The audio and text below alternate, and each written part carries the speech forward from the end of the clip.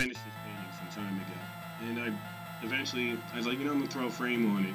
So I cut up some wood, assembled it, and then I decided, I was like, I'm going to throw some comics on here. So I copied them on my printer, cut them out, and glued them on. I'm just trying to make it look interesting, so I wanted to stay with the whole Marvel Spider-Man theme. It's going to look cool in my collection room. That's where I'm going to put it.